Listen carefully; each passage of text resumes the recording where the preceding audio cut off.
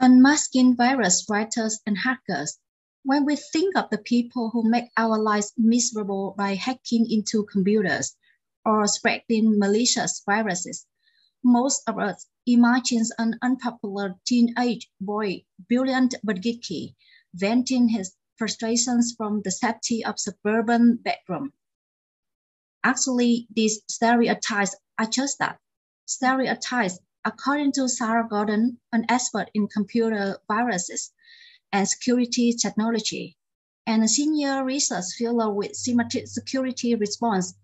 Since 1992, Gordon has studied the psychologies of virus writers. A hacker or a virus writer is just as likely to be the guy next door to you, she says, or the kid at the checkout line bagging your groceries.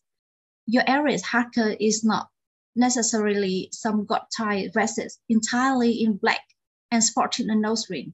She may very well be a 50-year-old female.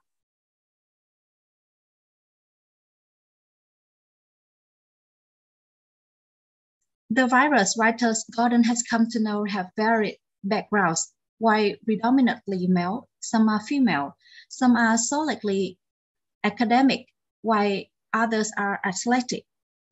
Many have friendships with members of the opposite sex, good relationship with their parents and families. Most are popular with their peers. They don't spend all their time in the basement.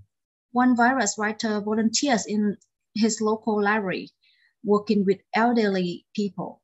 One of them is a poet and a musician. Another is an electrical engineer, and others work for a university quantum physics department.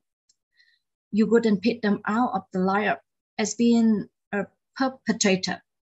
Hackers and virus writers are actually very different, distinct populations.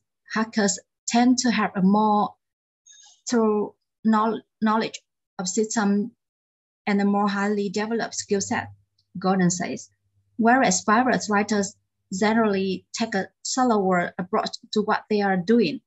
Hackers tend to have a much deeper knowledge of individual applications and are still regarded as being somewhat sexy in today's culture. While virus writing is looked down upon, mostly for its random damage and lack of required skill. Their motivations may also differ. While both hackers and virus writers are initially attracted by the technical challenge, hacking is more about power and control. When you're hacking and you get into a system, you remain involved with that system. You take it over and dominate it. On the other hand, once the virus writer releases a program into the wild, the virus goes up and keeps on making copies of itself independently of the author. It's not as intimate or connected a relationship as between the hacker and the computer.